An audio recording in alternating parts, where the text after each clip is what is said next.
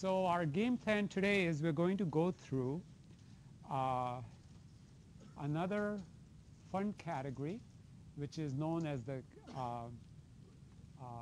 the capital budgets and our capital assets area. But more importantly, what I want to do today is actually, hold on one moment. I have the incorrect one here for a moment. Anybody have also remind me to speak to you about the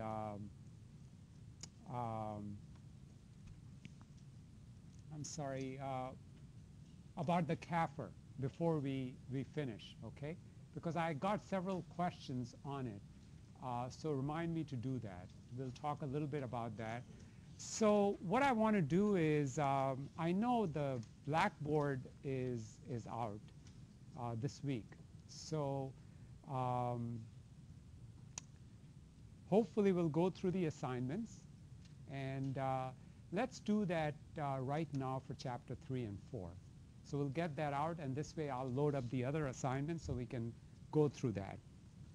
Okay, so this will be a good review for us too. Starting on page 103.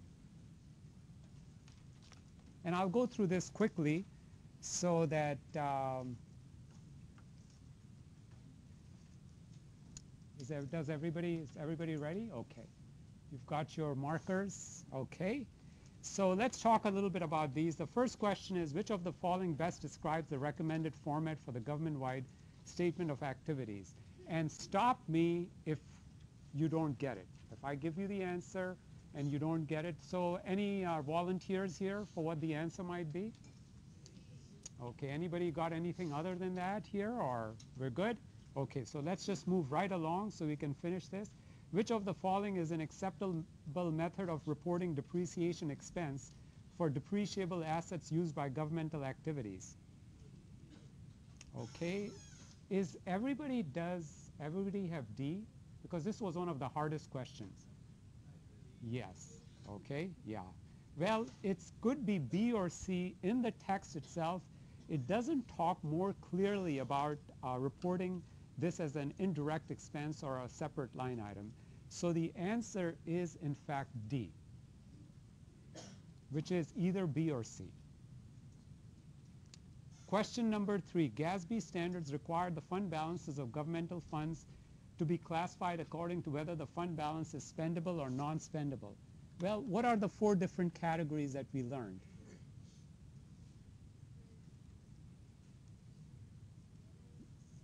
Well, we know that GASB talks about those 4 categories, which are restricted, committed, assigned, and unassigned, right?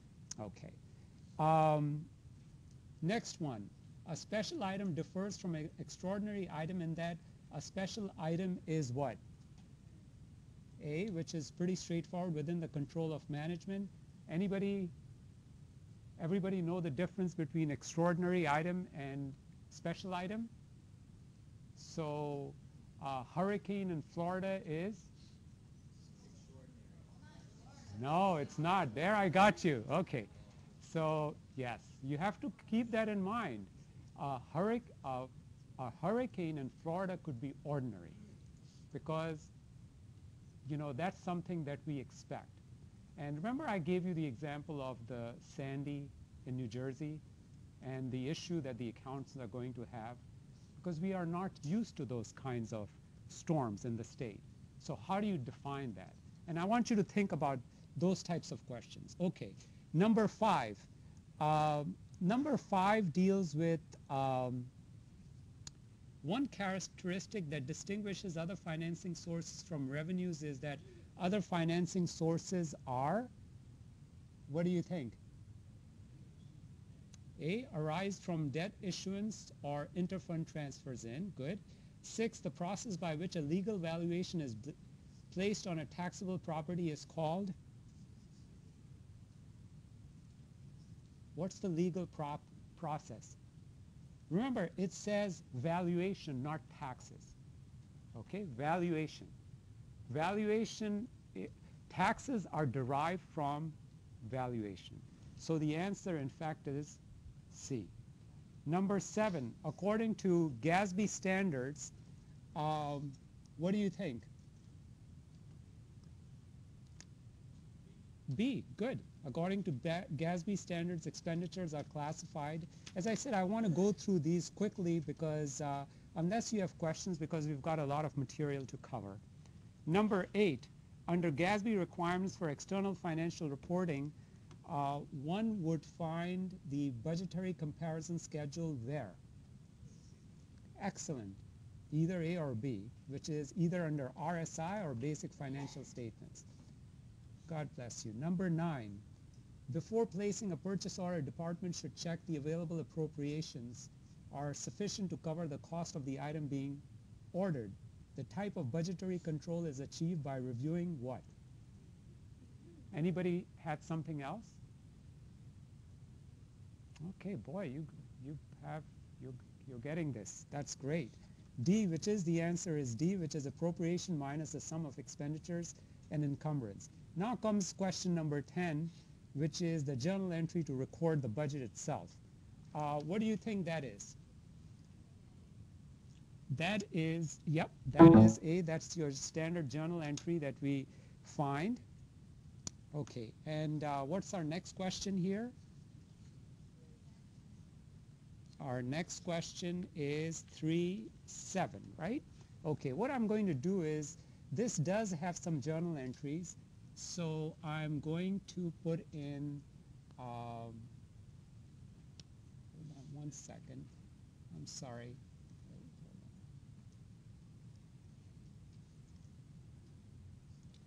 So what are the journal entries here?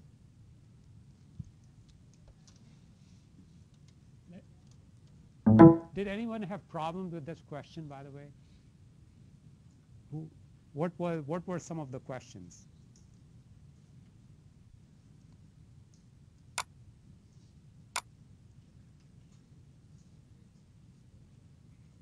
Okay, let's see if you can see this. Hold on, let me just get to the... Okay, so the first journal entry records what? So what is your budget?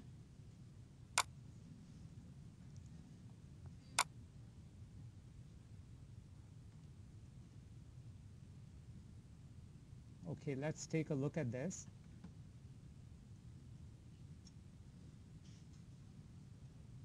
I'm sorry, you know, I seem to be having a little problem with the computer here.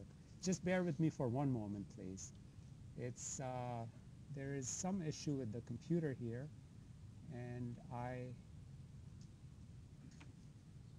as I said, I'm having a little, and unfortunately because of the spring break,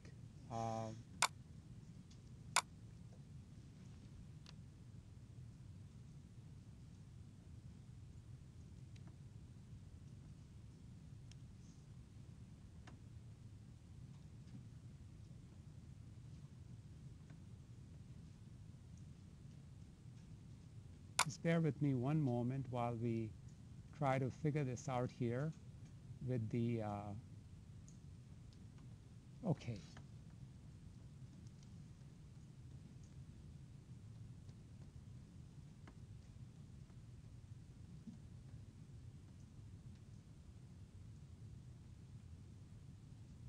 Okay, here we go. Maybe this time it worked. Okay. So this is a journal entry, the first journal entry, which is 2.7 million. Anyone have any questions? This is your classic journal entry, right? To record the budget. Everybody got that? Anybody have problems with the journal entry? Or okay, we'll move along. This is to record the budget. The next one is,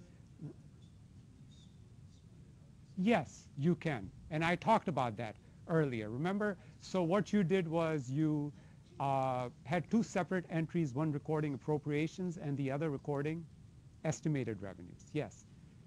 The book describes that sometimes, so that's fine. Anybody else do it that way, by the way? Okay, so we have several people who did it that way. Second one is recording the cash and the revenues. Anybody have problems with that? No? Okay. Third one is encumbrance entry. Anybody have issues with that? Or if you have a questions, please do ask me, because I'm going through this quickly so we can get to the material. Encumbrance, but look at question number, the next item. Everybody understand that first journal entry, encumbrance of 29,100, and then the actual expenditure of 29,200? Everybody see that? Any questions? Okay. Yeah, you know what? Yes, good question. Do we have to put the year? The book tends to do it. If you don't put the year, we just assume it's the current year. Okay? I'm sorry? B2. Which one? Where are you going? Okay. Right here? Okay, good. All right. We'll keep on going. Now, tell me, how many of you got this one right? This is the schedule.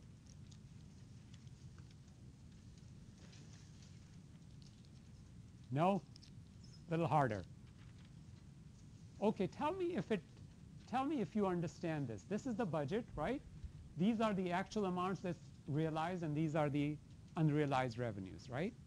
Now, why this question is difficult is because this format isn't really given to you. You kind of have to think about how to construct this. Okay? Yeah.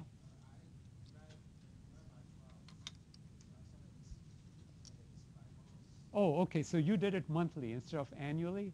Yeah, we like to do it on an annual basis, but I can see why you did it that way. Some places don't do it monthly, they do it quarterly. Okay? That would be, but it's usually done on an annual basis. I'm going to post the answers to this, so you don't have to copy it now. We don't take class time for this. Okay? Let's take a look at the next one. See if anybody got this part right. Okay. The what? You didn't have to do subledger. How many didn't do C and D? Little confusion there, huh? Okay. There was why was the confusion? Because I give you a break by telling you not to do subsidiary ledger. Instead, you skip 2 items. All right. Okay. Since that's all right. It's not intentional. Yes, you're right. Okay. Next time I have to be very careful about. Okay. That's why I got some blank stares. I was wondering what was going on there, you know? Okay. All right. So that's question number. Let's move on to what other question do we have here? Do we have anything else? 310. Okay. Now this one uses the format, this crazy format we have of statement of activity, but something that you would know how to do. How many of you got the change in net position right? This is what it comes down to.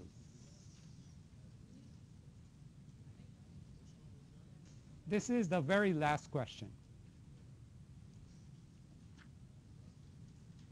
310.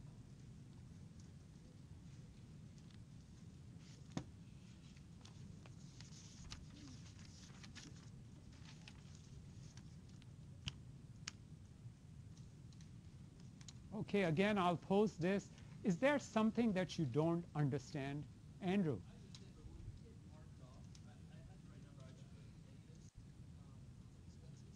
Okay, no, if you put negative, that's fine. Yeah, the question is being able to know where to place these items.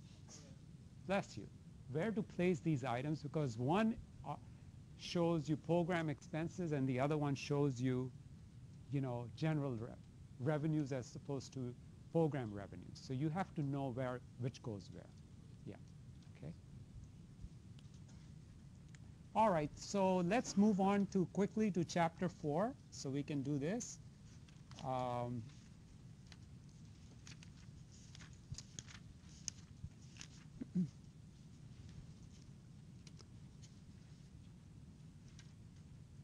Okay, so page 158.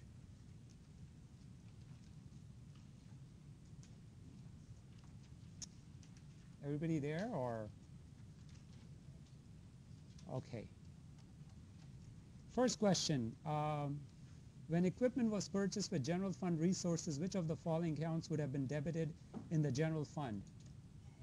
That's pretty good. Number 2, uses the purchase method, the inventory comes down from 85 to 75,000. What do you think happens? Excellent. Okay, number 3, goods for which a purchase order has been placed at an estimated cost of 1,000 was received at an actual cost of 985. What do you think? What? D. The answer is all of the above. Which of the following items would be reported as general revenue on the government-wide statement of activities? Remember the word taxes? Taxes are always general revenue, even though these are sales taxes.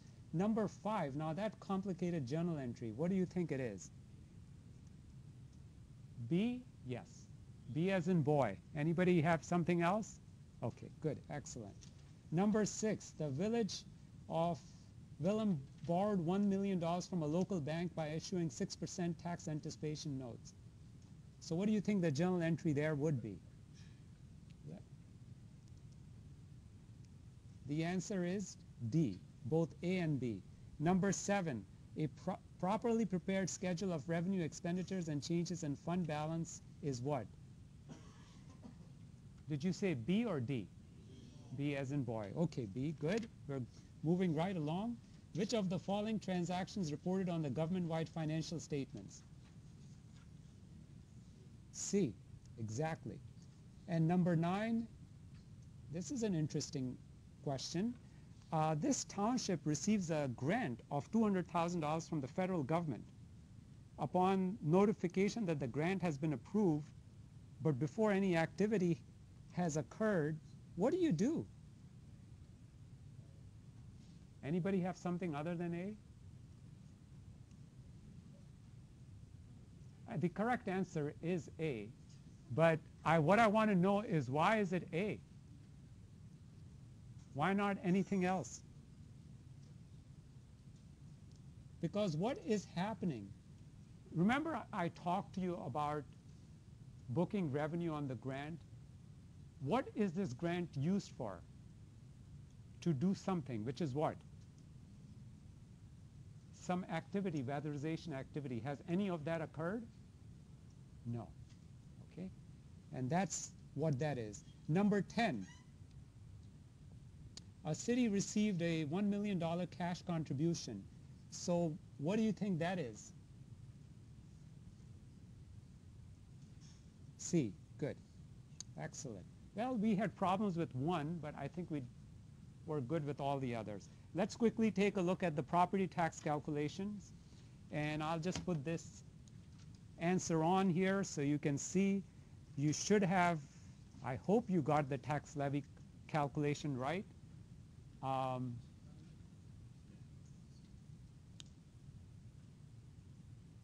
Now there is some rounding which occurs here. But this is how a municipality or a mayor or a CFO of a mayor would calculate what the tax rate is, right? And these are the journal entries, pretty standard from the ones that we discussed last time. Okay, let me just go down a little bit. How many of you got that tax rate right, $2.02? Okay. Did anyone have a problem in terms of being able to calculate that tax levy? Okay, because I a couple of hands weren't raised. So, and how about the journal entries?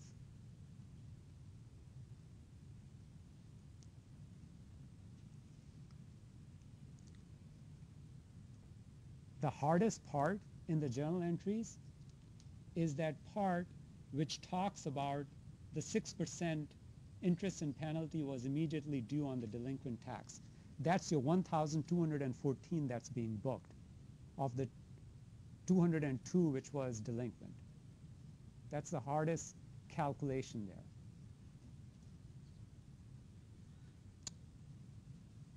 All right, let's take a look at the next question, which is 4.7. This is a fun one because it's really not a difficult question, but you need to understand what is involved when you receive a federal grant. Okay, so this is what happens. Notice what it says. So you receive the grant, right? The grant does not have any eligibility requirements, which means that this is the 200,000. You defer the revenue because when can you start using the grant? From July 1, 2014.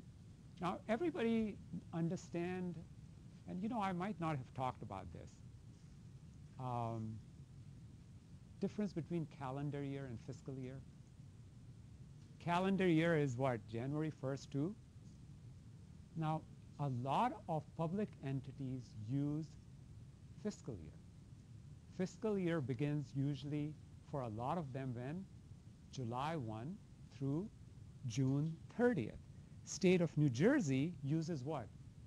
July 1 through June 30th. So when you look at questions like this, that's the hardest thing to figure out.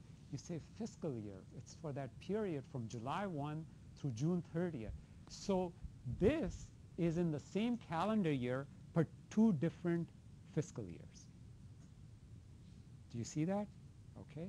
So we see that happening May 1, 2014. We see that being received.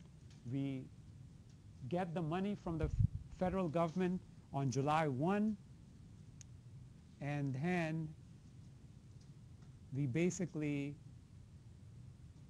book our revenue for the first year, and then on July 1, 2015, the same entry is made again.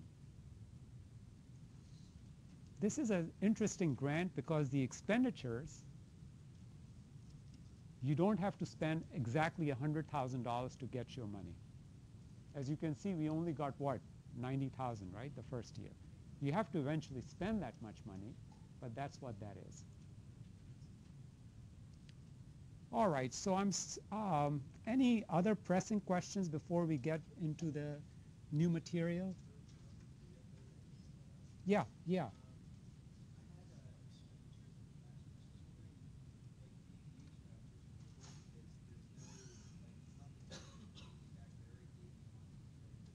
No. Okay, I see what your question. The point is, this is like your accounts payable, not to the federal government. It's to those people you're paying, who you owe money to. So basically, it's your vendors, others who have given you materials or provided services. You could have made it cash, yeah, either cash or payables. Yep, exactly. Okay.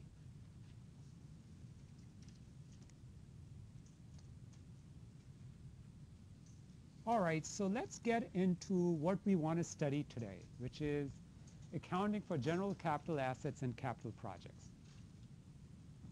Couple of things.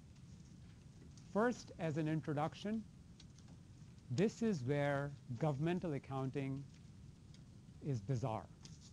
It's very strange from anything that you've seen in commercial accounting. And why might it be so? Why is government accounting so strange in this aspect with capital assets? Any volunteers? What happens when I, in the general fund, go and buy a police car? Do I ever capitalize a car? in my general fund? Never. And it really bothers people. It bothers them because they cannot imagine government spending millions and millions of dollars on equipment and other things but not capitalizing them at the general fund level. So remember what I said to you? Let's go back to class 1. We have what basis of accounting we have learned so far? You've learned in commercial accounting, in your intermediate and all the others, accrual basis of accounting. What type of accounting are we learning in this course? Modified accrual basis. Modified accrual basis uses what? The flow of financial resources. Flow of financial resources does not care if you spend it on salaries or you spend it on buying equipment. It makes no difference. All right? So that's how we will get into it, and you'll need to make sure that you don't get confused. And we'll talk about the nature and characteristics of capital assets. We'll talk about how they're acquired, depreciation of them, impairment and disposition. This is what are some of the items that we'll hopefully cover in this class. We'll take a look at the journal entries. I can teach you everything about this topic in less than 5 minutes, and we'll be done. So you might say, why not? Right? I could teach you everything you need to know about governmental accounting in less than an hour. And that's it. But what it doesn't do is provide you the rich fabric and the basis on which this is based. And you might say, you know, why, as far as when we talk about capital assets and when we talk about capital projects fund, you know, why go into the depth that we do? Well, you've got a very primary underlying reason, which is the CPA exam. But more importantly, when some of you might get into the audit area, you might have a governmental client. And if you know enough governmental accounting, your senior, your supervisor might decide that they might want to send you to that client. So it's a very, very important area from that aspect. So let's take a look at what are general capital assets. We all know what capital assets are, right? They are long-lived assets, right? Hopefully have useful life of more than a year, right? They're of different types. In governments, well, there's a city hall right there, right? And all that we'll talk about today, you need to keep that in mind, deals with the governmental funds, not with proprietary funds and not with fiduciary funds. They have their own rules. So how many different types of funds have we studied? General fund, special revenue fund, permanent fund, and now we're going into capital projects fund. On Wednesday, we will deal with debt service fund. Okay. So that's the first thing you need to keep in mind is don't get these assets confused with the assets of the proprietary funds, which are your business type of activities, and your fiduciary funds, such as your pension funds and others. And some of you might say, how silly. Why would a pension fund want to have capital assets? Most of their assets are financial assets. It's true. There are very few capital assets. These are some of the assets that we find in government. What is one asset that you find here which you'd not find in commercial enterprises? Jenna, what do you think? Good. Excellent. Excellent. You don't find infrastructure asset listed in, a for-profit enterprise, right? And in fact, infrastructure assets are some of the largest assets that governments have. Okay. And what we need to do is, and I list these, and notice we even have intangible assets.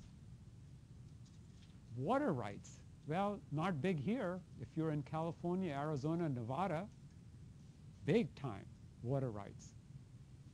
Okay? I think San Diego gets its water from somewhere from Lake Mead or something like that. You know, just think about the valuations that occur there. Okay? Patents.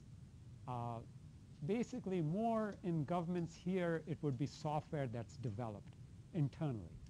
Okay? That would be an intangible asset that we might capitalize.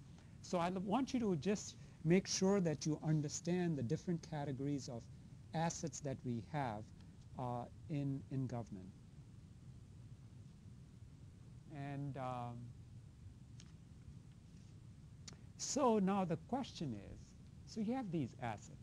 What is the principal way that governments go about purchasing these assets? And again, you might say, well, the way to do it is just go out, purchase these assets. No, my question is, how do you get the resources to purchase these assets?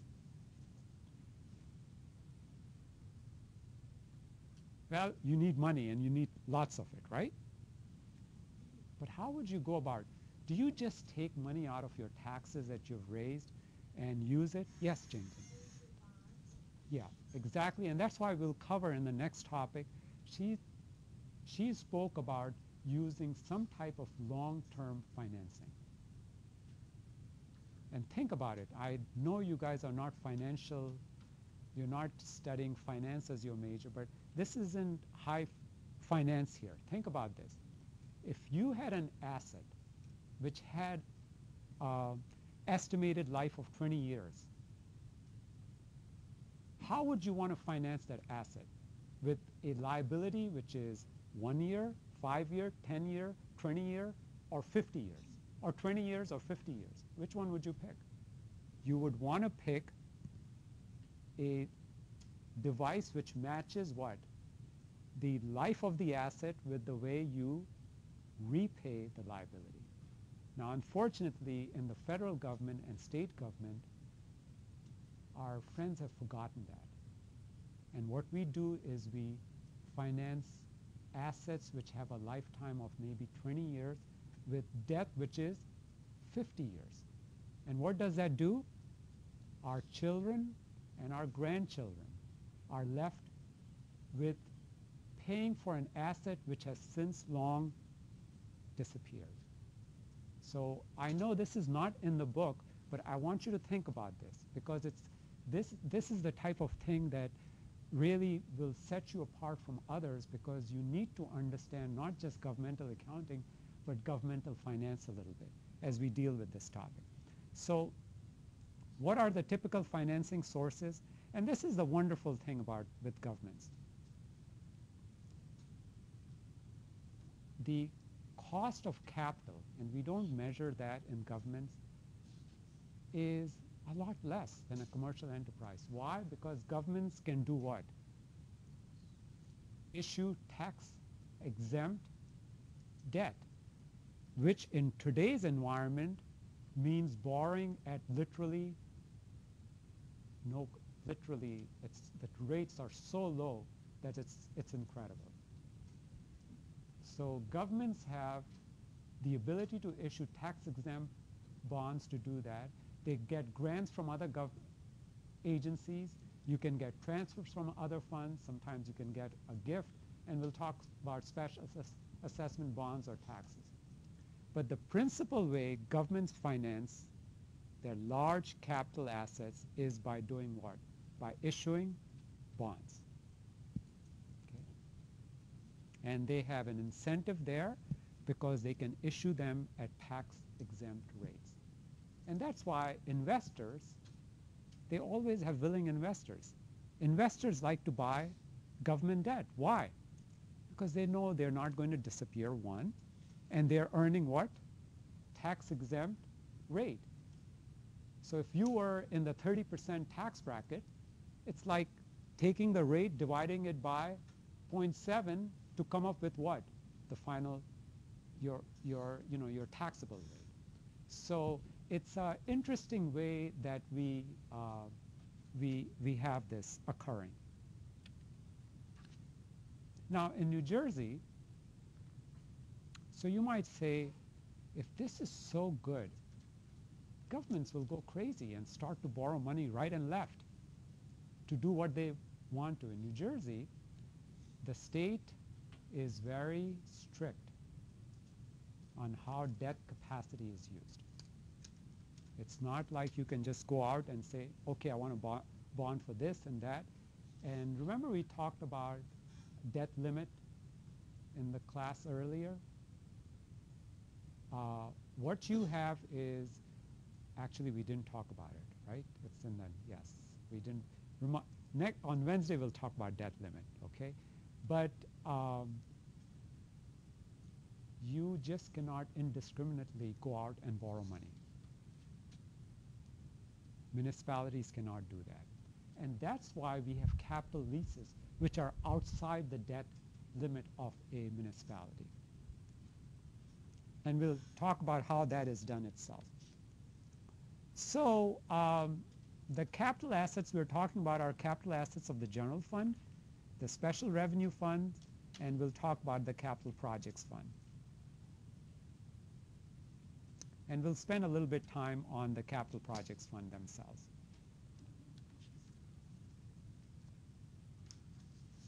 So once again, how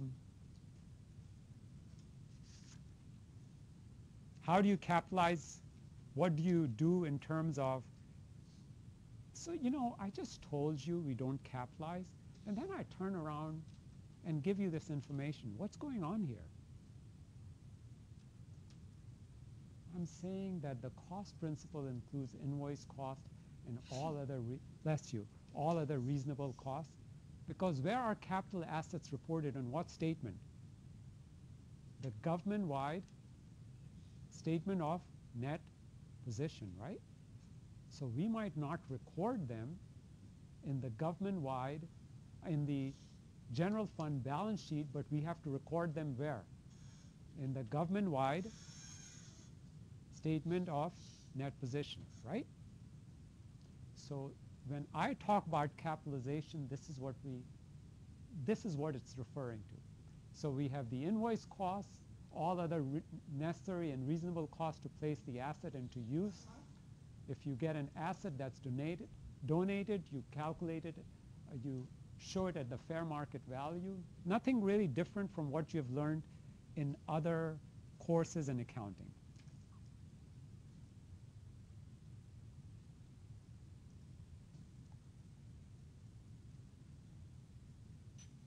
I want you to just think about this for a moment, okay? This slide is important because this kind of puts everything together. So you capitalize the assets on an accrual basis in the government-wide statements. If you capitalize them, then what do? You depreciate them, right? If you don't capitalize them, do you depreciate them? No, right? So now think about this, and I know some of you will have a problem with this. Two bases of accounting, one here, one here. This basis of accounting looks like your commercial accounting. You capitalize and you depreciate it. On this side, it's your general fund, modified accrual basis, and it's what? You don't capitalize and you don't depreciate. Instead, when you spend money, it shows up as expenditure. This is that slide. And I want you to always think about it this way. It's going to be the same way when we talk about debt, long-term liabilities.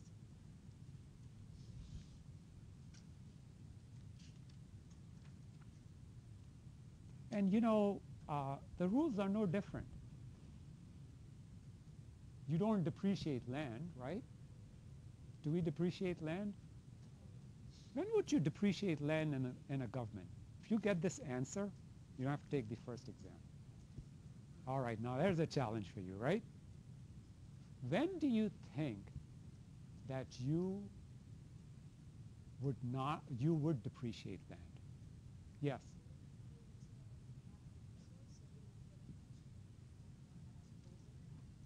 close enough. Yes, close enough. Yes, it's revenue producing asset, but I'm just talking about, yes, no, it's a good answer. But how about not too far from here, maybe about 4 miles from here, when you drive on New Jersey Turnpike, the Western Spur, on the left-hand side, you'll see these mountains, which are man-made mountains. What do they have in them? Garbage, landfills. So what happens is when you fill up the landfill with garbage, the capacity of that landfill is being used. So you're actually, we don't use the word depreciate, but you are in some ways depreciating that land, because what's happening? You are using the, I mean, what else could it be used for? There's nothing you can, you can't build on it. The whole thing's going to collapse, right? Because of the stability issues. But there are examples of things like that where, but in terms of the mining interest, if you had federal land, for instance, which was opened up for mining, depletion would be one way where you are lessening the value of the land, yeah. And then certain non-capitalized work of art, historical treasure, or similar assets. And let me just see, I was trying to find the, this is from the American Museum of Natural History in New York.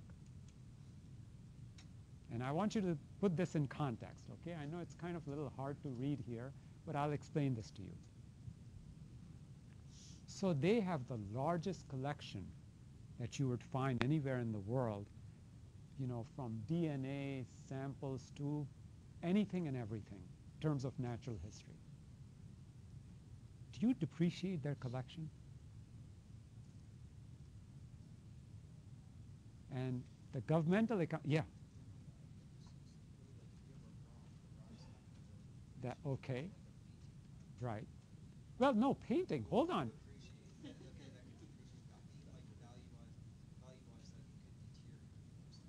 Okay, so now we shifted from this to the Metropolitan Museum of Art in New York, okay? Now this is, and I know I'm making this to be a big deal, but I want you to think about it, because this is what will make it fun, okay? The GASB decided when they were coming up with these rules that they said that if you decide to hold a collection, in a setting where you displayed it to the public, you took care of it, and you didn't use that as a way to raise cash, meaning, oh, the Metropolitan Museum is running out of cash, let's sell one of the Renoir paintings. And you know what? We'll balance the budget. Can't do that. Because what they say is that, yes, you can sell the Renoir, but whatever you receive from the sale has to be put back into purchasing another art collection or piece of art or something like that. So there is that footnote of their policy on how they deal with capitalization. I want you to take a look at this because it's interesting on, see, museum's collection policy requires that the proceeds from the sale of collection items be used for acquisition to that collection. If the asset is used to purchase the collection items, proceeds from those items should be in a temporarily restricted area. I just thought that would be interesting to take a look at. We'll talk more about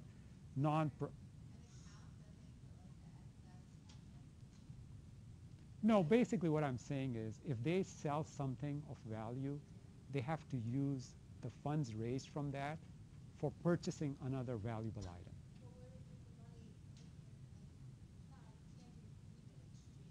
Well, no, what they're saying is put it into a temporarily restricted fund, and you have to use it all. You have to use it. Yes, they invested, but they have to use it for that purpose. The whole point is you just can't sell, every time you have run out of cash, you just can't go sell a piece of art and say, you know what, I'll balance my budget. You can't do that. Okay, yeah. All right, and then the other thing which we'll talk about shortly is this thing called modified approach. And I want you to pay attention to this. because this is a very unique aspect in governments. All right, let me give you an example. So we have, in a town, we have miles and miles of local roadways, sidewalks, and all of that. Question is, it's all infrastructure. Do we depreciate that infrastructure? And does it make sense? So the Governmental Accounting Standards Board thought about this and said, you know what? This is crazy. Infrastructure assets last a very long time. Not that they have an infinite life, but they do last for a long time, a very long time. And if you maintain them, they can go on for a very long time, right? So they gave the municipality this option. They said, all governments will give you an option. You can depreciate it, or we'll give you an easy way out. As long as you keep the condition of that asset to a certain level, you don't have to depreciate that asset. And I'll talk about later on that what those conditions are. Yeah. Well, yes, no, you're absolutely right. Because who polices it? It's themselves, basically. And you can see what's happening in New Jersey. What do you see with the local roads? What do you see all around the country? Same story. Do you think they are depreciated? Because Gatsby's rule is if you don't maintain it, you have to go back to depreciation. But do you think anybody depreciates this stuff? No. So, but it all starts with the federal government, unfortunately, and it flows down to the state and local because, as I spoke to you before and we talked about this, you know, people, you know, we're deferring. One of the terrible costs of what we're going through in our country right now is that we're deferring everything. We're deferring maintenance. We're deferring, you know, we're deferring this to generation. Remember we talked about intergenerational equity? That's what this is. But we'll talk about this in a moment. So these are the conditions, Andrew. The 4 conditions that must be, that you need to take care of. You need to have an up-to-date inventory of assets, a condition assessment. You need to estimate each year the amount needed to maintain it and preserve it. And you need to document that the assets are being preserved at or above established level or condition. Now, I know I said to you that's kind of self-policing, but you know, if you were an auditor and you come in, you have the right to ask for that last one. Okay, so you want to use modified approach? You don't want to depreciate? I want you to show me the documents which show that your asset is being preserved. You have, as an auditor, the right to demand that last piece. Once again, only applies to infrastructure assets, not to anything else except for infrastructure assets. And what is modified approach again? In lieu of depreciation, because we are supposed to depreciate and include in the cost of the various programs, right? We're supposed to depreciate assets. But only for infrastructure asset, we have an opt-out. And the opt-out is what? The opt-out is if we do all of these things, bless you, we don't need to depreciate it. Now we'll do a couple of journal entries, and this should be nothing new. To look at this. This is the bizarre part of government accounting. You buy a piece of equipment for $50,000, and we are expensing it in the general fund. Why? Flow of financial resources. Same thing at an accrual basis. What do? Capitalize it, right? This shows up in the government-wide statement of net position. right? This shows up as an expenditure in the statement of revenue, expenditures, and changes in fund balance, right? And you know what? You might say, why do they do this? And there is a reason why they do this. The reason is because state governments and local governments pretty much operate on a cash basis. They don't care if they spend it on equipment, on people's salaries and all that. They have a finite resource. It's no different than your bank account. It doesn't matter if you go buy a phone which is going to last you for 2 years or you do something else. That cash is gone, okay? So that's where this, and I want you to remember this, okay? Now let's talk about capital leases.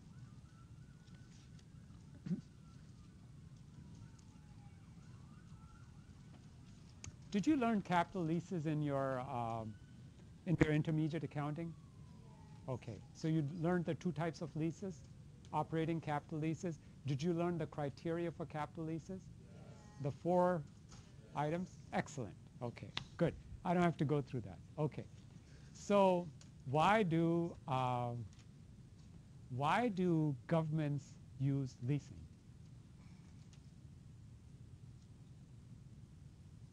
Governments like to lease assets because it gives them, remember I talked to you, a way around not having to issue debt, long-term debt.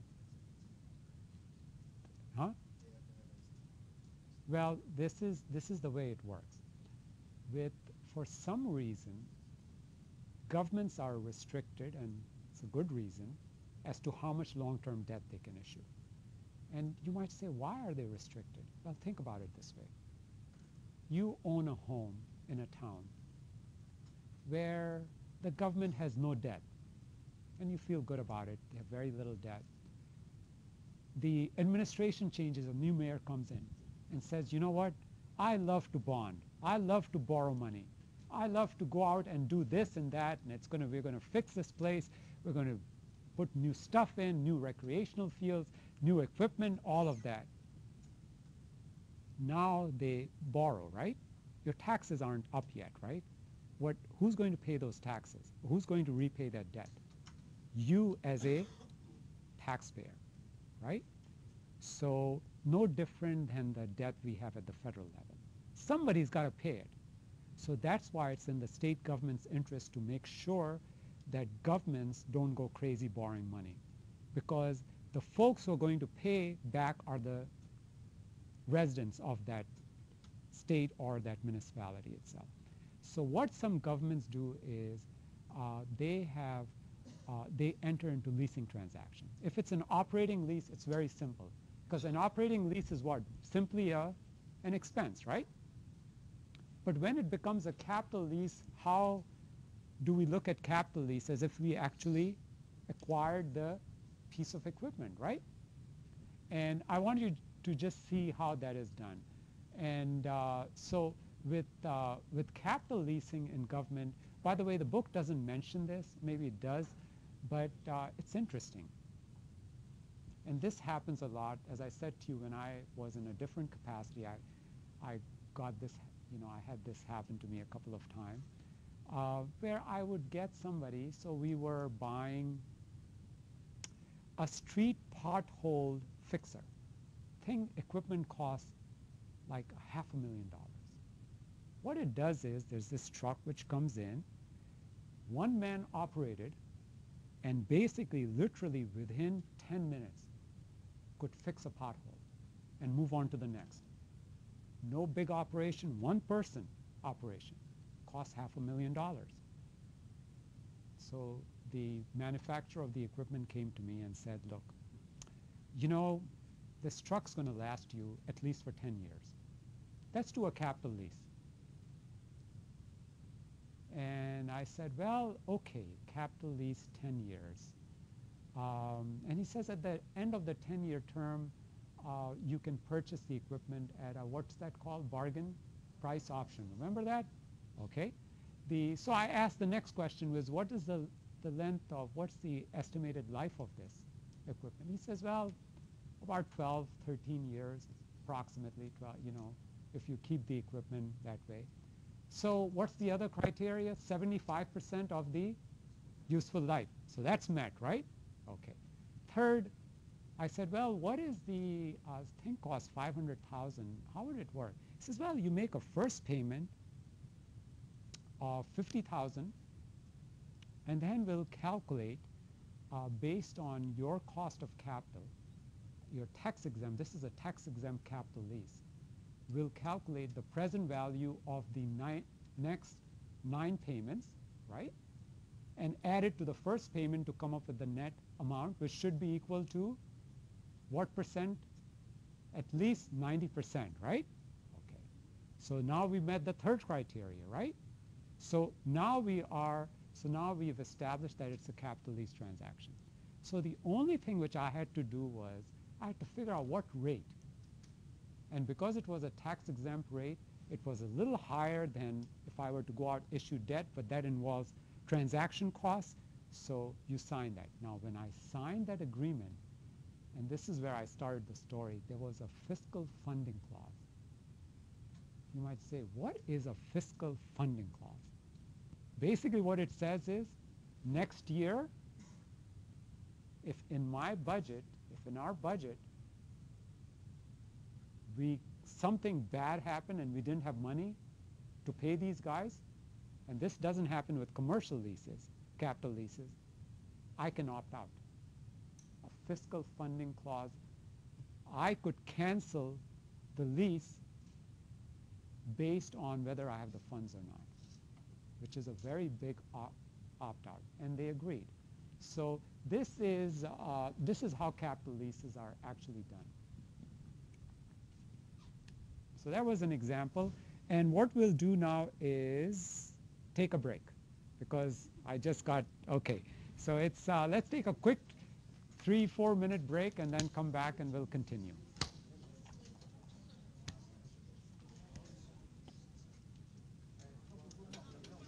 Yeah.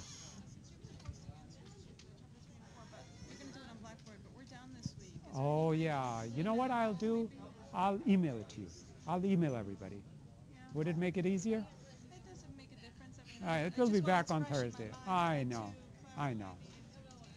If you can wait, if you want me to just, what's your name? Joyce. Okay. I'll email it to you. Okay? Yeah.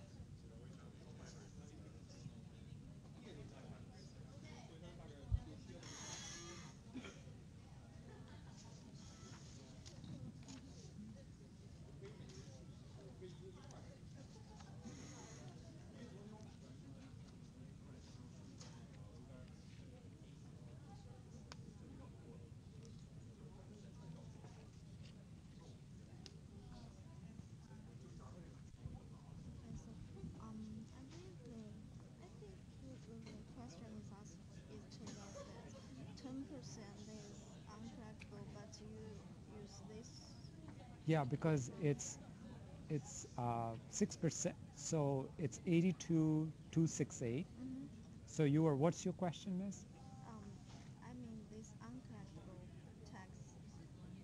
In the question, I think it's 10% is uncorrectable, but it's not times this. No. It's 10% of this number, which is this. Oh. That's what that means. The 10% of this number. Oh. Okay, that's what that means. It's not this number. It's of this. Oh. Okay. Yeah. Yeah. And this one, I just want to know that you said that the revenue sometimes is not recognized until the expense is incurred. Yes, but in this case, only if it requires you to spend the money first. In this case, it didn't require you to do that. Oh. That's why. Okay. Yeah. Okay. Yeah. Okay. I hope I didn't bore you guys too much. No, not at all. I thought it was very interesting. Actually, I mean, honestly, I did. Really? I didn't do much in government accounting at all. Yeah. And then as I retired, I got involved in a couple of things, like my church, for Oh, example. yeah. And not for profit. Yeah, And it yeah. kind of threw Well, me. I have to it's very interesting. tell them stories, and so this way. I think that's you're making it practical. Yeah. I mean, the difference between the fundamental principles of the accounting versus the way it actually works Yeah. in the real world. Yeah. Well, that's what I like to do. Oh, That's very it makes it significant. kind of Your fun. Your experience is Yeah. very valuable. Yeah, it makes it fun. Yeah. Makes it fun, and this way people, it's in the afternoon and people so you want to capture that. Yeah, right. That's Yeah. right. That's good. Yeah. But they seem pretty well Yeah, engaged. yeah. So we discuss a lot of real life, and they just have a difficult time. So I recognize that because they're not used to. They're just learning commercial accounting, and then to have this on top to of. throw something else in Yeah, there, it's completely it's different. making. Yeah. So you're now retired, and I you're. am. I'm retired. Hmm. I retired a few years ago. What did you do before? I retired from Wachovia. Oh. We moved to Charlotte. Oh, yeah, I became that's the it. general auditor of First Union. Oh, And then we grew from 70 billion to 700 billion. Wow. I was the general auditor of Wachovia. wow, And I left, and then Wells Fargo came in. wow. That's I something. told Alex that Wells Fargo Bank across the street Yeah. here was the headquarters for First Fidelity. Oh, yes, I Here in remember that. Philadelphia. I remember That that. was the first thing I did. Isn't They that said, "We're something?" buying First Fidelity. I said, Oh, my wow. gosh, I know where that is. It's across Wow. the street from where I went to school. Isn't that something? Yeah.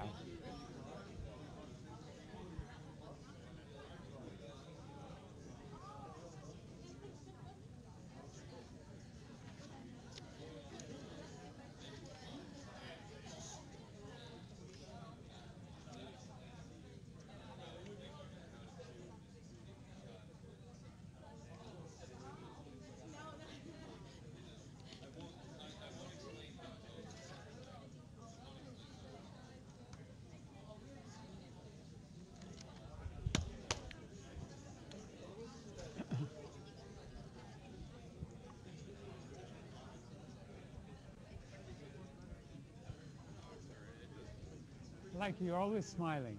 That's very nice. She always smiles. That's nice.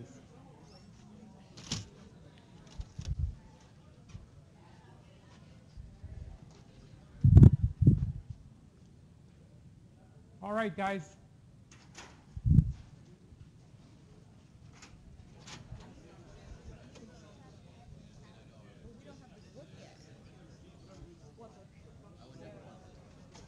Oh, new stuff? Yeah, new stuff. No, this is new stuff is right. Yes, this is it. Yeah, you can. Thank you very much. Yeah.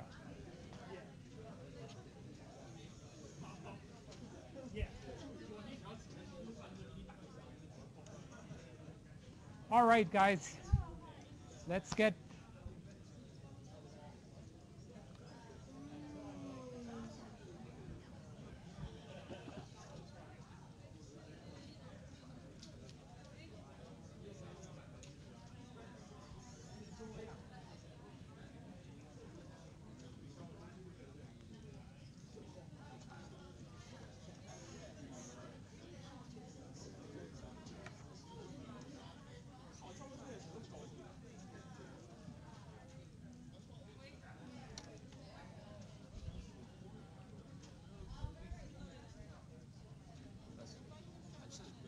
Yeah, yeah.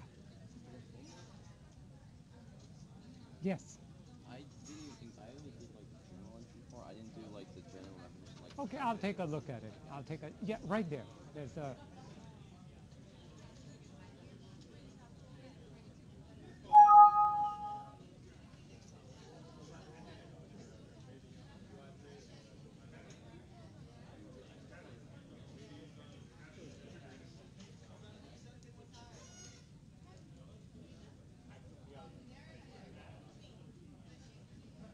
Okay, let's settle down so we'll get started again.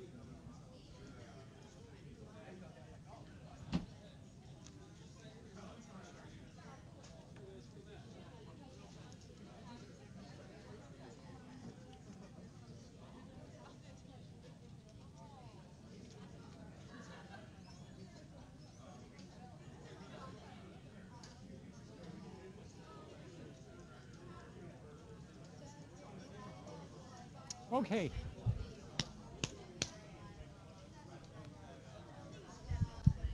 All right, guys. Let's settle down.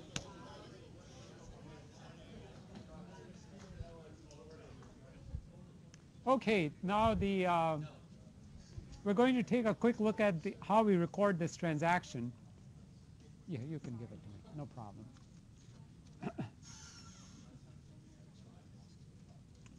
All right, I want you to just, this is how we record capital lease transactions, okay? So what kind of a fund is special revenue fund? A governmental fund, right? And that uses modified accrual basis. Look at how the transaction's recorded, okay? Minimum present value minimum is lease payment is 50,000. Is there any cash involved? No, because if you look at this question first, this journal entry first, there is a liability that's created, right? This is how we would normally record a capital lease. You debit the asset and credit a liability. But look at how we do that at the fund level. We recognize it as an expenditure of 50,000, and it's shown as other financing source capital lease agreement of 50,000. Not revenue, but other financing source. If we have time, we'll come back and take a look at that question 5.5. Every capital lease transaction is recorded this way.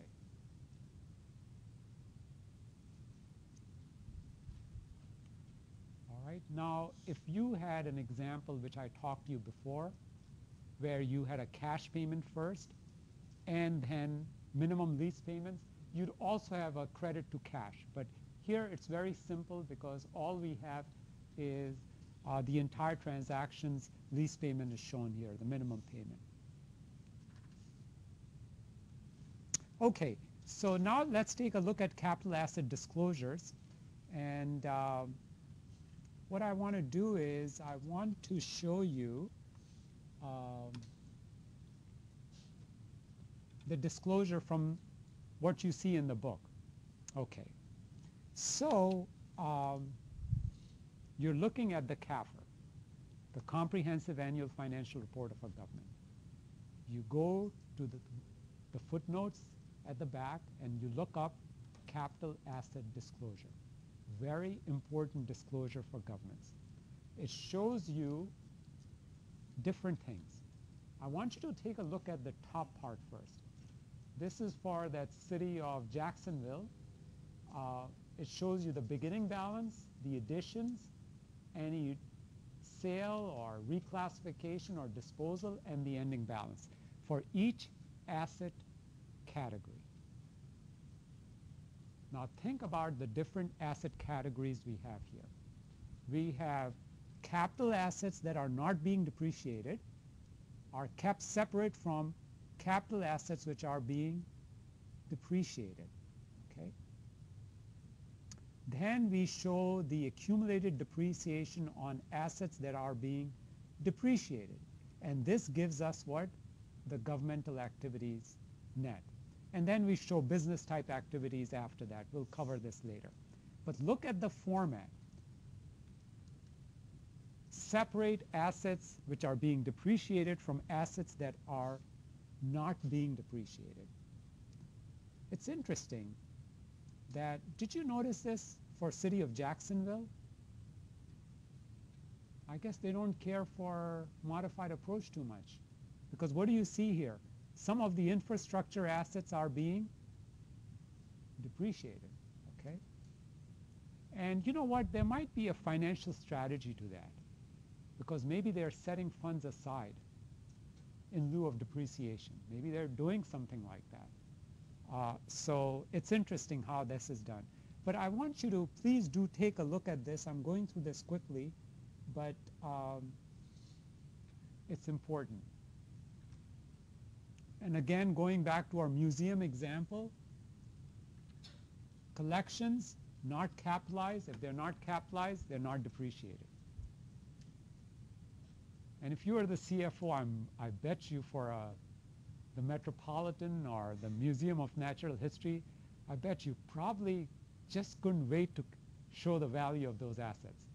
Could you imagine for the Metropolitan what the collection would be worth if you capitalize that?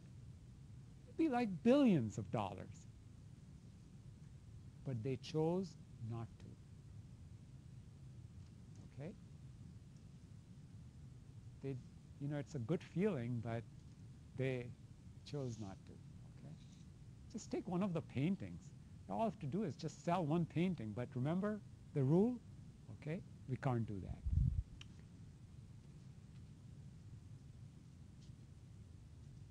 Now, some of you might say, you know what? What if the artwork's value is expected to decline? Can you depreciate that? Well, you've got a reasonable basis, right? Yes, you could. If you expect the artwork's value to decline, it's okay, you know, because you have a basis for that. All right. We talked about this, and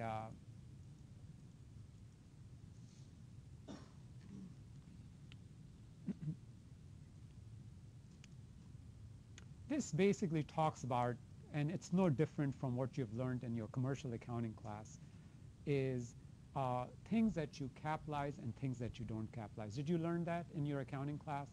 If it's maintenance item, what do? You capitalize that? Expense it.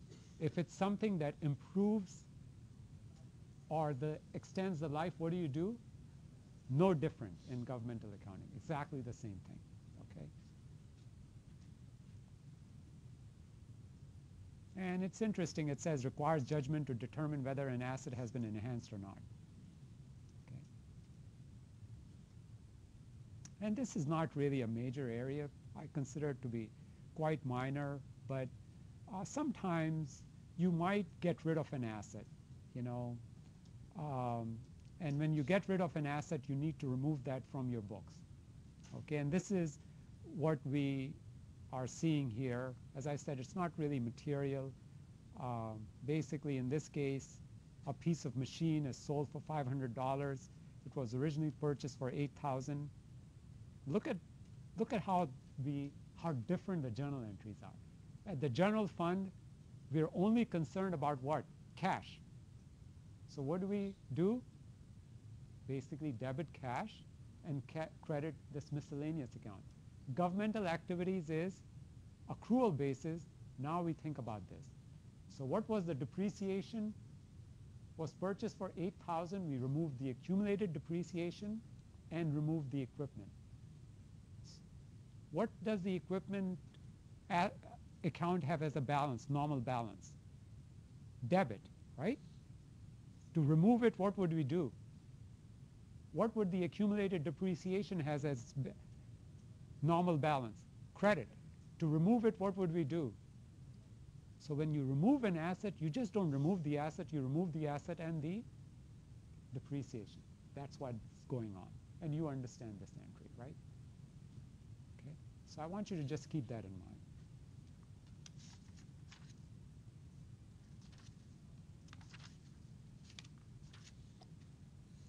Okay, and here's another example where there was a loss on disposal of building, no different from the other, except again now we have a loss, plus we had to demolish the building. That's why we show the expenditure. Okay, no different than the other example that we saw. Now we come to an interesting area, which is asset impairment. And I want you to just, for a moment, look at the definition. Impairment occurs if there is a significant unexpected decline in the utility of that capital asset. So the question is, one, it has to be significant. It has to be, two, it has to be unexpected. And three, it has to be permanent.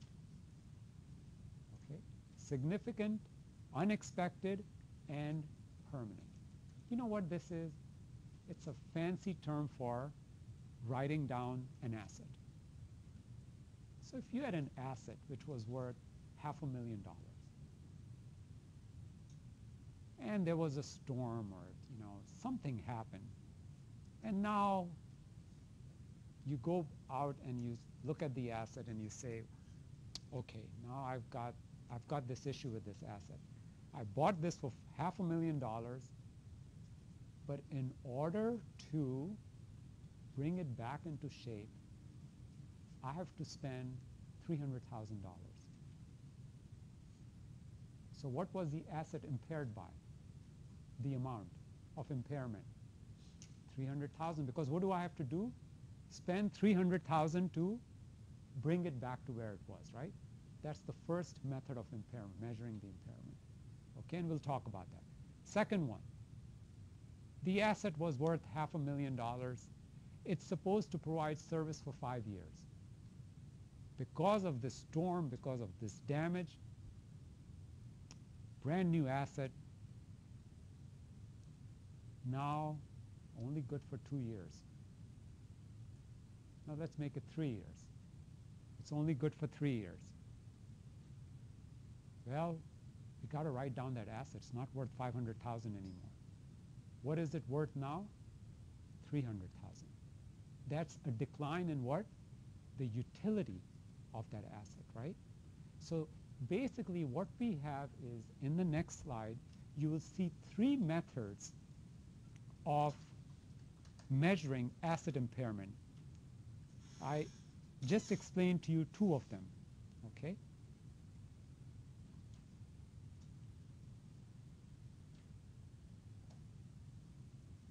And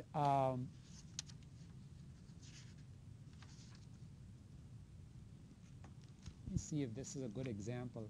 Actually, impairments are interesting because they're so lifelike, you know.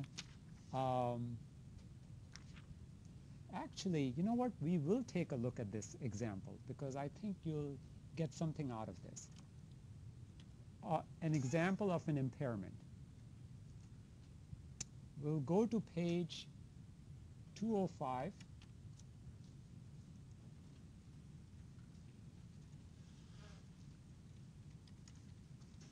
And what I want you to do is, let's just take a moment to read this, which is 5.6. Just take a moment to read that one paragraph there.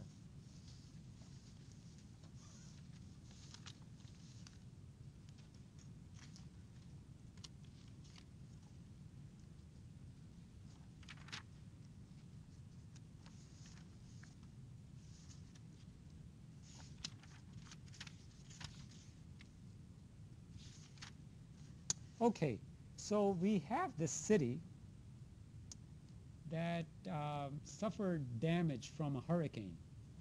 It's been 48 years since they had the last hurricane. And it suffered some damage. The impairment is about 230,000. They're going to get 120,000 back from the insurance company. A typical example. So the first question is, when you turn over to the next page, is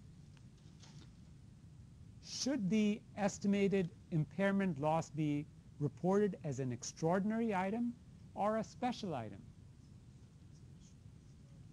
All right, I want you to think about the definition. Then this is where we're going to have some fun, right? Okay.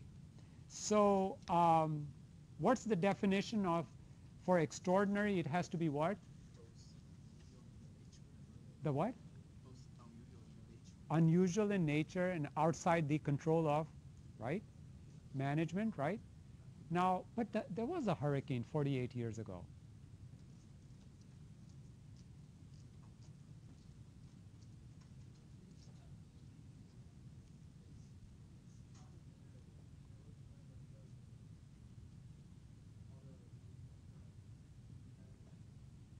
Tell me, is having a hurricane in this area unusual in nature? You just answered the question, because that's what the definition. Is it unusual in nature? No. And why I picked this example was when the next storm, so Hurricane Sandy was very unusual in the way it hit New Jersey, right? But the next storm 10 years from now or 15 years from now of that nature, a superstorm occurs. Would it be unusual in nature? No. So You can argue it both ways. Some of you said because it's 48 years ago, it's unusual, but it's not unusual in nature. Now, the next thing, is it a special item? Is it under the control of management or anything like that? No. So what is it? Actually, they have to show this as an ordinary cost. It's not extraordinary and it's not special. It's what? Just an ordinary.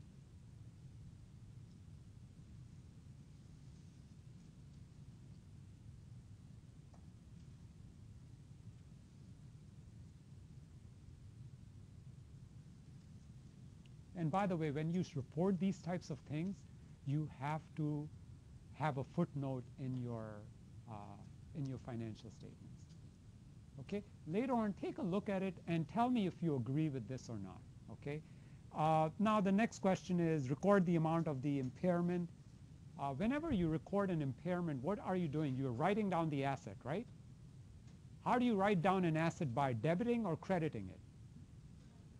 That's why we, oops, I didn't see it there. Okay, so we credit the building by what? 230,000. We need to debit something. If it's an ordinary cost, what is it? An ordinary expense. So wherever this building belonged to what department? Parks and Recreation or something? Where whoever had it, it shows up as a program expense there. And I know it's hard for you to believe that this is an expense, but it is. And again, you need to know the definition of extraordinary and special item. By the way, what happens to the money from the insurance company? How would that be reported? The 120,000 or 100 and whatever. Is it? Yeah. How would you show that? Well, just like you showed the expense, that comes in as revenue. Okay. 120,000 comes in as revenue. So there's an example of how we deal with this. By the way, there's another question as to using deflated, depreciated replacement cost approach. Very poor term, confuses people. But basically what it is you have a building, not a brand new building, got destroyed. The question is, you go buy another building. The question here is, can you compare the new building with the old building that you had? No. It has to be valued at the same level as your older building. And this is that fancy term for deflated depreciation replacement cost, which is, and it's hard to imagine this. If you had a building, how could you get the exact building somewhere else? You would never be able to. But this is what we attempt to measure, is what would be the cost to replace the building we had in the condition it was. And that's that third definition itself. So these are the three methods. I'd like you to know what these are. Okay, moving on further. And we talked about this, report as an extraordinary, but there was a little trick to that question because it wasn't extraordinary or it wasn't special, it was just ordinary. And I wanted to give you that example because an impairment could occur. It occurs all the time in Florida. And it's not reported as extraordinary or special because Florida has these storms and it's not considered extraordinary from our definition. Okay. Now obviously if you got money back, and this happens a lot with governments, when there's a lot of money coming out of, Federal Emergency Management Association, FEMA, to governments whose assets were destroyed, and they're paying out right now tons of money to governments, from work on beaches to anything and everything. Basically what it's saying is, look, if it costs you $1 million and you get $900,000 from the federal government through FEMA. Net the amounts. So it shows up as what? 100,000. Don't use the 900,000 to balance your budget. Okay? Show it, net it. If it's between two periods, show it as expense in one period and show it as revenue in the other. That's what this is saying. All right, now we'll come to a pretty simple piece in terms of capital assets. And actually, this is, so we've studied general fund, we studied special revenue fund, we studied permanent fund, capital projects fund. All right, so you're the CFO for a town. The mayor comes to you and says, you know, I've always wanted to do this. I want to construct a Department of Public Works garage for all our vehicles. Instead of being outside, we'd like to have a nice little building, you know. And he says, well, you're the CFO, try to figure this out for us. And you scratch your head and you say, all right, long-term asset. I think we'll go out and borrow some money. So you call your financial advisor on the phone and say, you know what, this building's going to cost $10 million. I got to figure out a way to finance this. What do I do? And he says, well, I'll tell you what. I'll come over, we'll have lunch, we'll talk about this. Comes over and says, all right, $10 million. What do you think the building will last for? About 25 years, 30 years. Okay. Let's go talk to some people who can lend us this money. And I won't go into the way governments actually issue the bonds, but just let's assume in this case the government goes out and says, okay, we're going to issue 25-year serial bonds. And we haven't talked about serial bonds yet. We'll talk about it on Wednesday, okay? And pay for it that way. So now you're at the closing, just like you're at your home closing when you buy a home. You've got the bank, you've got everybody ready to sign, you know, it's a big event. Well, there's a bond closing. You've got the bond counsel sitting there who's telling the bank that this money that's being borrowed is being borrowed at a tax-exempt rate. Don't worry, we'll stand behind it. Then you've got the bond underwriter, you've got the bond insurer, everybody's together in the team, and now you sit down together and the documents are signed. So now you look at the documents. And one of the provisions of the bond resolution, the bond indenture, or the agreement says is, you shall deposit $10 million into your capital projects fund, a special capital projects fund. Why? What they want to do is that $10 million that you just borrow, you don't use it for any other purpose except for what it is intended. And you have to set up a special fund that's used to construct that building. That fund is called a capital projects fund. So you have the $10 million check wired into this fund, you deposit the check, you build your building in a year, you spend the whole $10 million. What happens to the capital projects fund? Well, project's done, you close the fund. What happens to the asset? It shows up on the government-wide statement of net position. So what I'm telling you is capital projects fund are used for construction or acquisition of long-term assets, not short-term assets, not buying police cars, not buying equipment. It's for big, long-term assets. Do you know what one of the biggest public works project in the country was? Maybe it's exceeded now. Take a guess. What is one of the biggest public works project in the country? Didn't occur too far from here. Anyone from Boston area here? The what? The Big Dig. One of the largest, cost $15 billion to put this road underneath. And they had lots of problems, but one of the largest public. So we're not talking about that complexity, but that's an example of one of the largest public work projects that we have in the country. But going back to the capital projects, I want you to remember one thing: used for large projects, not little projects. Used for projects which are assets which are long-lived. Third, once the project is done, you close the capital projects fund.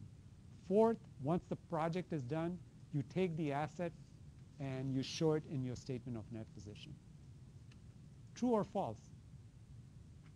Do you ever show the asset in the capital projects fund itself? The value of the asset once it's completed? Never. And it seems bizarre. How could you use an account to build a project but don't show it? Because it's just a temporary device. And why do we use it? Again, to make sure that the money is being properly used for the purpose it is. And that's what capital projects. They're used for public buildings, roads, highways. We'll talk about special assessments in a moment.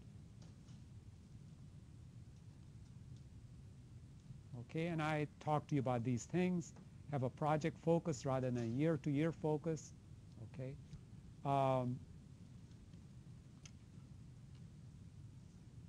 These are some of the transactions, and it's really, this is nothing too complicated. But, in many places, thank God we have this. I wish it was the case with the federal government, but it's not. That you are required to obtain the approval of the citizens before you go and do these projects. So in New Jersey, I don't know if you've heard of the Green Acres program. It used to be an old program for parkland acquisition, and same thing in New Jersey when we passed the bond for Rutgers and all other educational institutions of higher learning to, for capital type of projects, had to be approved in the November ballot. So in most cases, this is required. Does it happen at the federal level? No. Did you vote on the bank bailout, the trillions? No, we didn't, right? We're not saying whether it's good or bad, but did we have any voice? No. Okay. And I know people might agree or disagree, but I think this is where transparency, integrity in the process all comes into play. The states are way out ahead. I remember I told you in New Jersey and all other states, could we ever have a deficit in a budget? Could we ever have an unbalanced budget? No. Could the federal government have it? Yes. Why? Because they do what? They print money, right? Okay. So here's an example. There's a federal grant that's received. These guys were lucky. They got $100,000 to put this project together, due from federal government. They show a revenue of $100,000. And again, the same entry on the governmental activities. Nothing too complicated. There's some interim work that's being done. There's $50,000 that's borrowed. Since it's borrowed, it shows up as loans payable. Why no entry in the governmental activity, by the way? Think about it. Why no journal entry? Okay, so general fund is a governmental fund. Capital projects fund is what? A governmental fund. What happens when you have inter-fund transactions between the same type of fund? It's like this. You're a family. Your brother borrows money from you. On your balance sheet, your external financial balance sheet for your family, do you really care to see that transaction between yourself and your brother? Same thing with governments. If basically capital projects fund is a governmental fund and general fund is a governmental fund. Any transaction that occurs between those two doesn't make any sense. It's just going from one pocket to another pocket. No, if they are different types, for instance, between proprietary fund and governmental funds, yes, you have to show that. But it's the same because governmental activities show all the funds together, right? All the governmental funds together. That's why we don't show it. Okay? Yeah. And there was a contract that was signed. Okay, we come back to the interesting thing, the encumbrances. I will tell you a funny story. I don't know if last week, you know, after many, many years, actually my daughter was here. She was here sitting back there, and she wanted to just come see what I did. And I said, well, if you wanted, so I asked her at the end of the class, I said, well, Miriam, what did you learn from that class? She said, well, you know, I had no clue, but all I learned was encumbrances. There's something about encumbrances. And she said, because you kept on talking about encumbrances over and over again, you know? And it's kind of interesting because she's really she just graduated, she's in a different field altogether in pharmacology, in pharmacy and pharmacology. So she had, you know, it was just a whole different experience, very, very different experience.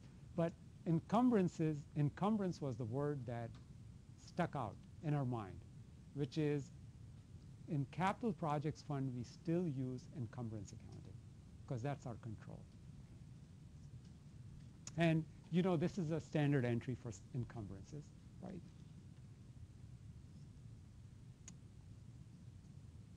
So the expenditures were recorded, 48,000. Apparently the project engineers doing a good job. They had an item which was 50,000, but they only, well, actually I should reserve this because this might be the first payment, 48,000. Everybody understand the transaction that's going on here? Okay. Now I want you to take a look at this construction work in progress. Interesting thing. So you have a project going on. You're building this project, right? How do you show that you have $1 million project of which you completed $500,000 at the end of December 31st? And you have to prepare your financial statements. Your government-wide statement of net position. What do you show? You spent $500,000. Building isn't complete yet. It's only half done, 500,000. You show it under a new type of account called construction work in progress. Okay? It's a capital asset account. And when you finish this, you turn this into the real asset account. Yeah. Okay, couple of other things. Again, this is not a class in governmental finance, but I'll tell you a little bit about how this happens. When you go out and borrow money in governments, well, so basically what happens is your financial advisor says, all right, you know what, I think we can borrow money at 4% because it's tax exempt. And the morning comes and you look up the pricing on the Bloomberg or whatever your source is, it could be, and the rate comes out to be, is it going to be exactly 4% that what your advisor said? No. 9 out of 10 probably, it probably would never happen. That would be the same. And did you learn about issuing bonds at a premium or a discount in the class yet? Good. So you know you know the reason for that, right? Now, governments don't like to issue bonds at a discount. What happens when you issue bonds at a discount? Do you get more or less than the par value of the security that you issue? Less. So if you had a $5 million project and you got $4,950,000, is that a good thing because you sold the bonds at a discount? No. So what we always do in governments is we price the bond so that you issue the bond at a premium. So if the rate was, the market rate was 4%, we'd give you 4.1%. By making it 4.1%, what would it happen? The bonds would carry a premium. And that premium you can use it anyway, but you never want to issue bonds in government at a discount. And this is what's happening. They got what? 5,050,000 because they paid a slightly higher interest rate. And so the building cost $5 million. They got $5,050,000. So the project manager should be smiling. No, because that 50,000 doesn't really belong to that person or the project. It goes to paying off the bond due to debt service fund. Okay? And you see, you're probably familiar with this journal entry, which is premium on, and then you amortize this premium, using effective interest method or whatever you want to do. Okay, so that would be the journal entry. So where is this money going to? To the debt service fund to retire the debt.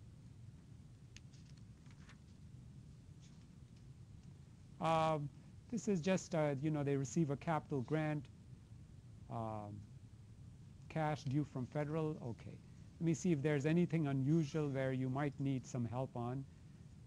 They pay off the loan, which is credit, cash, debit. Now comes the real work. A contract was signed with Capital Construction Company in the amount of $5,050,000. Interesting. Wasn't the amount issued $5 million? They signed a contract for $5,050,000. Let's find out the story here, what's going on. Okay? Which really leads to, so they get partially billed, construction expenditures $3 million, encumbrances outstanding, they reverse that. Everybody see this? You reverse the amount of encumbrance. The expenditure came out exactly to what it was. This could have been cash, but here it's a liability account. Same entry. Now this is something unusual in governments. You don't find this in other enterprises. What you have is, on large-scale projects, when I sit down with a contractor to build a building, I will tell the contractor, you know what? I'm going to withhold 5 or 10% of your payment. And the contractor will look at me and say, how could you do that? And you say, well, I'm government. Okay? And the reason is the following. When the building is completed, if there are any problems, if you've paid the contractor the entire sum, what do you have to do to get the guy to fix that? Lawsuit, exactly. They don't want to be involved in it. Very simple. You don't do your work, you know that 10% I'm holding, I'm going to hire another contractor to fix that. But at the end, if it's all done correctly, you'll get your money back. So what we do is we calculate, we put together an account called retainage payable, a contract payable retainage percentage of 150,000. In this case, that 5% is. It's shown as a liability on our statements. Once the contract is done, we have the inspection, everything looks good, you get paid. So again, this keeps on going, the journal entry, and look at it at the end. This is the last payment, they're still holding the 5%. Look at this. Upon final inspection, the city incurred $75,000 of additional costs for rework. The work was done by employees of the city's general fund. And the contractor, they took it off from the contractors and now pay the remaining sum. And this is really typical of what happens in the real world. This is to avoid a lot of headaches, a lot of lawsuits, and contractors don't like this provision, obviously. These are the closing journal entries.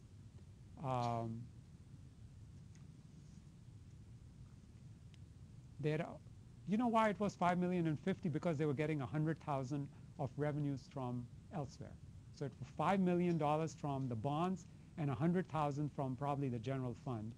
And so they completed the project. What was the budget? 5,050,000. They completed it for 5,048,000, and 52,000 is left. So where does the money go in the capital project that's left over? What do you think they should do with it? Big party? No. What do you think they should do? Remember, it was used for what? It was used for the construction of the building, right? Okay, now think about from the perspective of the people who lent you the money. What would they want you to do with the $48,000, $52,000? They want you to put it into the debt service fund so there's money for them to be repaid. They want security, and that's what happens most of the time. Okay? Sometimes in this case there might be a case made that since the general fund gave them 100,000, maybe they should return some of the money there. But it all depends on the bond provisions. Well, in this case, actually, that's what happened. Interfund transfer out, 52,000. The money was used to repay the general fund. They're smart.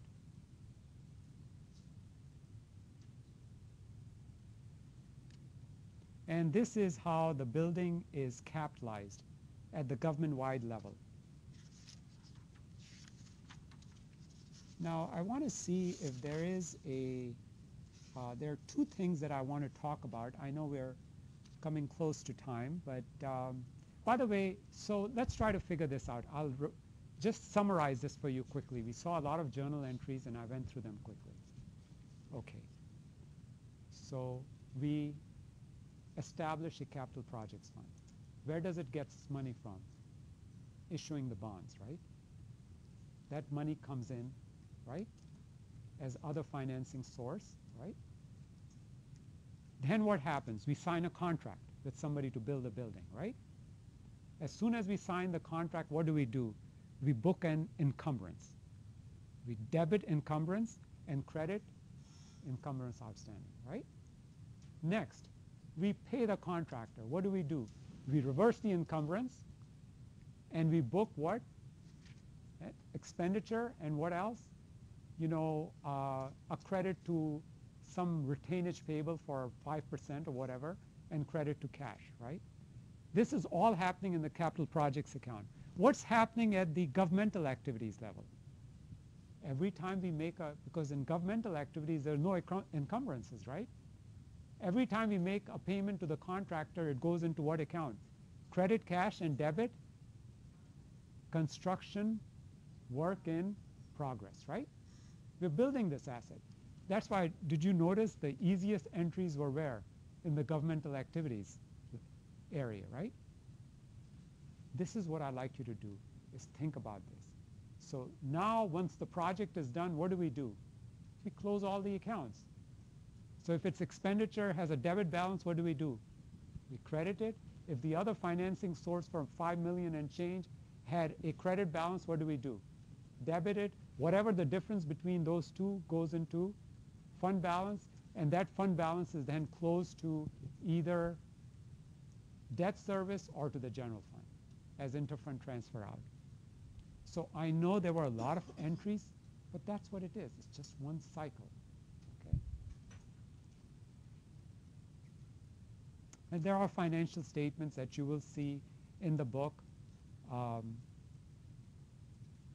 And the second bullet we'll talk about in the next class. Remember again, if you don't show the asset on the governmental balance sheet, you won't show the liability. If you show the asset in the government-wide statement, you would show the liability.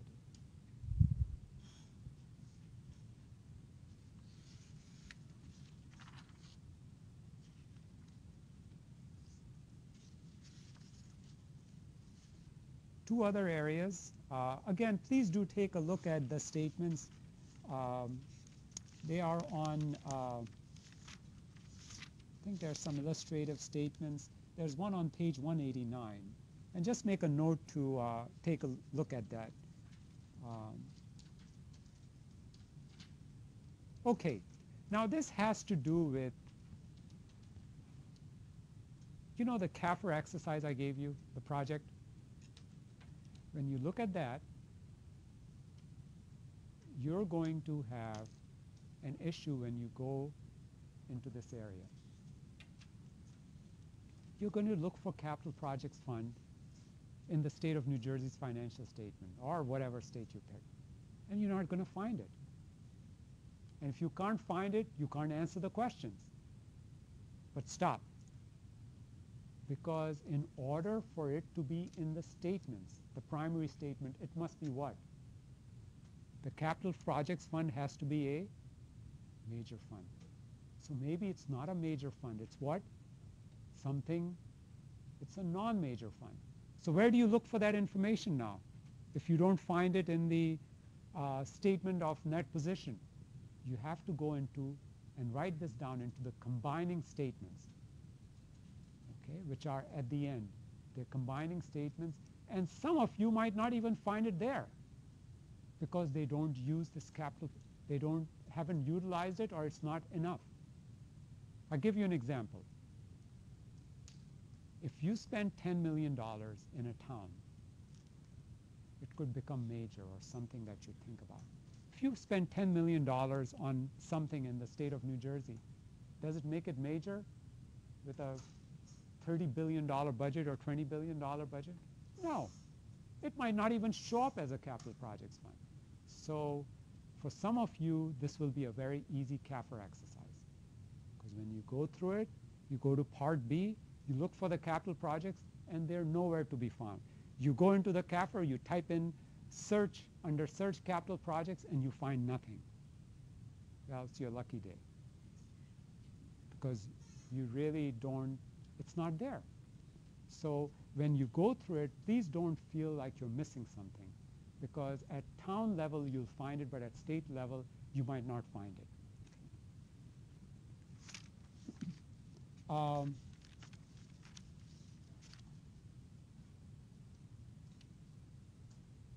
And this is, by the way, just make a note, this is part B of the CAFR exercise that I just spoke to you.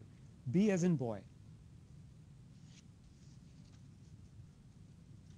The other thing, I had several questions on the CAFR. We're going to cover the CAFR exercises from chapter 1 through 11 only. That's where it ends. That's where our study of governmental accounting ends, and that's it.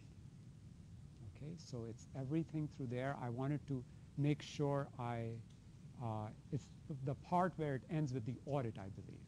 Okay, and I'll try to talk about the CAFR each week so you know what you'll be faced with. Okay.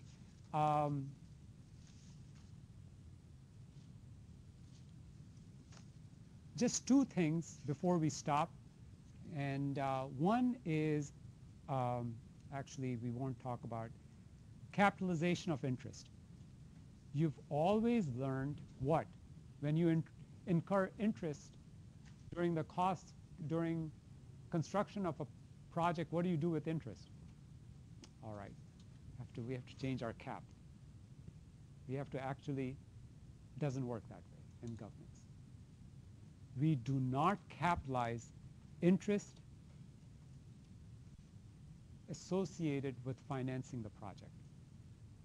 We just don't do that. If it's business type of activity, yes, we do, because it's based on what? Accrual basis. So just remember that interest costs are reported at the government-wide level as in here. Let me see. Oops, sorry. For general capital asset, interest costs incurred during construction are not capitalized, but interest costs are reported as interest expense, right? If you don't capitalize it, you have to do what? Show it as an expense. Strange, but that's how it works in governments. Okay? So that's one thing. The other thing which is, and I can talk about, my love really is governmental finance. And I can talk about this a lot. But there's something called arbitrage rebate. And this sounds complicated, but it isn't. Governments have the ability to do what? Borrow money at tax-exempt rate, right? If you're the CFO, you've just hit the gold mine. What can you do? Borrow at tax-exempt rate and invest at what? Taxable rate. You got it made. Borrow at 4% and invest it at 6% in a safe instrument. Perpetual money-making machine. And a lot of financial people are attracted by that. They get so excited, but there are rules on this.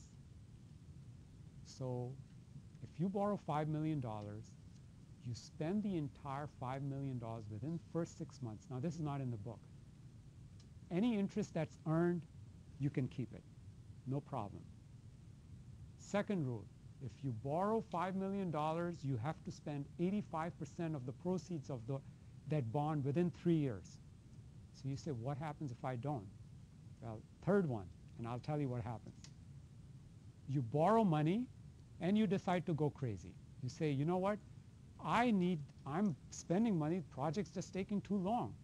And I'm putting this money, and really my cost of debt is 2%, and I'm investing at 4%. It's some extra money for the project. I think it's a great idea. Arbitrage rebate says you cannot make money on tax-exempt money. The net interest rate on your investments cannot exceed the interest that you are paying on that. So if you are paying 2%, you cannot make more than 2%. If you do, you've got to rebate it back to the federal government. And if you decide not to do that, they will invoke your tax exemption. It's a very, very strong rule, and auditors are required to verify that. And that's called the arbitrage rebate, which is this thing where people are really, CFOs are attracted and say, wow, we can invest this at much, much higher rate. No,